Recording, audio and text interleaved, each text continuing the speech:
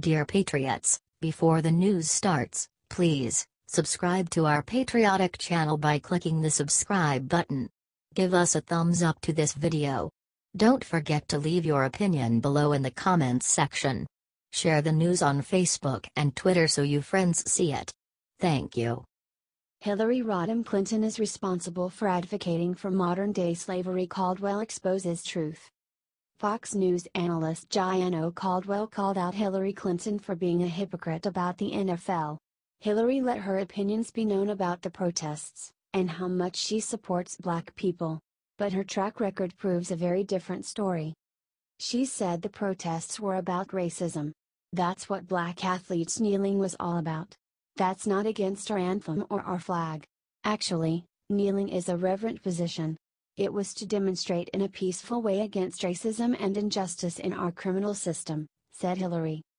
I think it would be a grave error for Democrats to recede from those fights, so therefore we have to stand up, fight back, resist, said Hillary. Caldwell called out Hillary for her hypocrisy. Hillary Rodham Clinton is responsible for advocating for modern-day slavery, and I'll tell you why, Caldwell said. The '94 crime bill led to the three-strike rule. It also took funding for education and training out of the prison system, which led to a recidivism rate of 75% after 5 years, said Caldwell. So when we think about the issues that players and others are protesting, oppression, systematic racism, which does exist in America, we can thank the Clintons for their role in that, he said.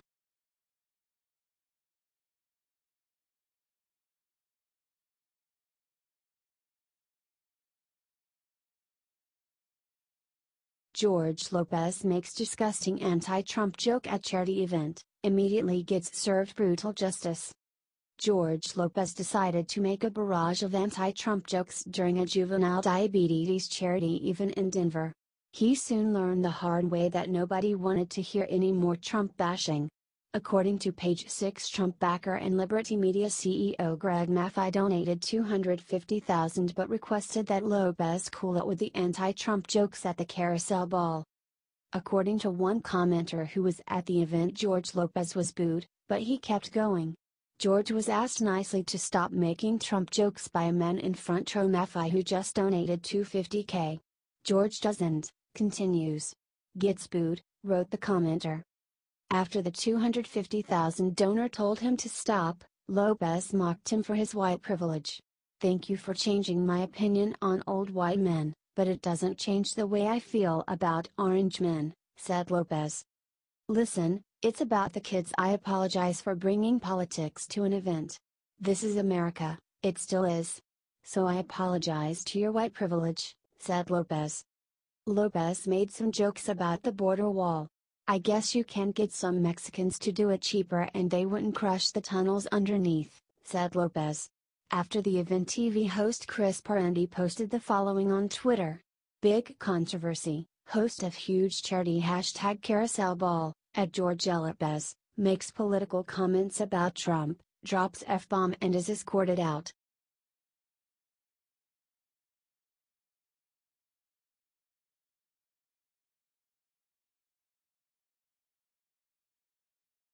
Joy Behar just begged people not to make fun of The View. We are important people right now.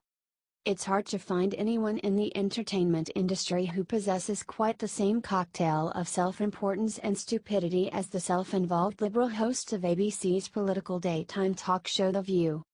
In the wake of the scandal about film producer and hardcore liberal Harvey Weinstein's many sexual assaults, The View's Joy Behar and her co-host sounded off on why they does not believe people should criticize The View hosts or late-night comedians for not tackling the Weinstein story. Said The View's Sunny Hostin in a discussion with talk show host James Corden, last week everyone was saying the late-night hosts didn't mention the Weinstein scandal. But you know they were always making jokes about Roger Ailes and Bill O'Reilly. SNL took a hit for not saying anything. Now you have SNL doing something. You have James Corden doing something, and now it's in poor taste, it's too soon. Chimed in Joy, why? Rose McGowan particularly singled out Corden.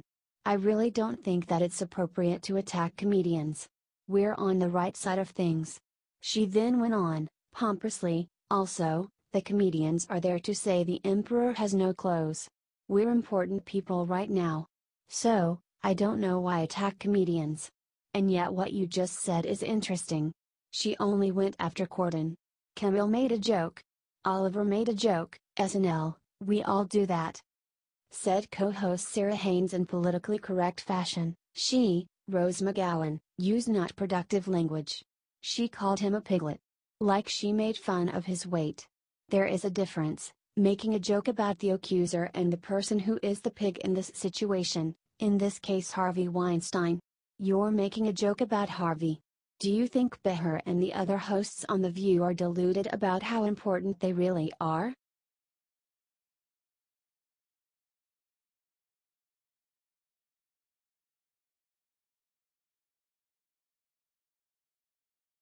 Hanoi Jane Fonda just said on TV that she is not proud of America.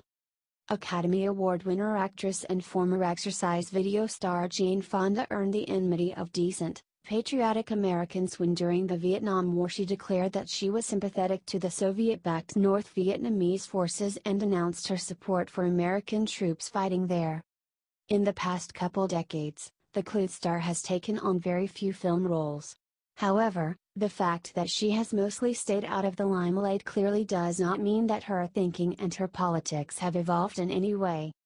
Fonda recently appeared on a British television show called Hard Talk on BBC, and the program's host Stephen Sacker asked Jane if she felt pride in the United States at present. Disturbingly, although predictably, she told the British interviewer that she did not. Sacker asked Fonda very directly, "Let me ask you a simple question, are you proud of America today?" Jane replied, emphatically, "No."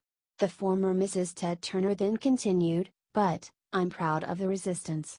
I'm proud of the people who are turning out in unprecedented numbers and continue over and over and over again to protest what Trump is doing. I'm very proud of them, that core."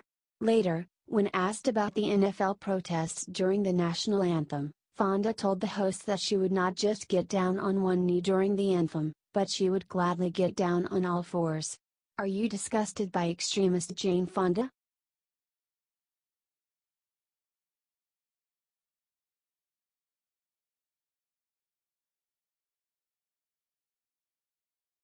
Hillary Clinton hospitalized in the UK after horrible accident. Hillary Clinton was supposed to show up to the BBC Women's Hour Graham Norton show in the UK. But, she never showed up. That morning she was a part of a horrible accident and was hospitalized. While in the hospital she revealed that she was carrying coffee when she fell down and broke her toe. This isn't the first strange incident of Hillary falling down. "I was running down the stairs in heels with a cup of coffee in hand. I was talking over my shoulder and my heel caught and I fell backwards," Hillary recalled. "I tried to get up and it really hurt. I've broken my toe," she said. She went on to compliment UK's healthcare system. "I've received excellent care from your excellent health service," said Hillary. She had been making a series of vile speeches in the UK, attacking our president and our country while promoting her book What Happened. The morning host Philip Schofield posted his disappointment on Snapchat. Supposed to be interviewing Hillary Clinton. But she's fallen over and hurt her foot. Gutted, he said with a photo of an empty chair and Hillary's book. "I'd read the book and everything. Apologies," complained host Jane Garvey. And it appears they have learned a valuable lesson about relying on Hillary Clinton.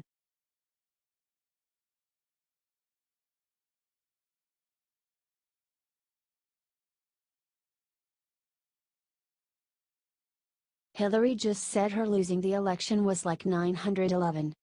Democrat Hillary Clinton evidently still cannot come to grips that she actually lost the 2016 presidential election. In some ways it's hard to blame her, as nearly every single poll had been telling her for months that her election day win over Republican Donald Trump is a lock. It's been nearly a year since the worst day of Hillary Clinton's life, and it appears she has been coming more and more unglued as she continues on her book tour of Hillary-friendly liberal places promoting her book What Happened. Now, sickeningly, Hillary has even been comparing what happened that led to her losing with the September 11th terrorist attack on the World Trade Center. Hillary claimed that there was interference that was a cyber 9/11 and said, "I think there are a lot more connections that have yet to come to light."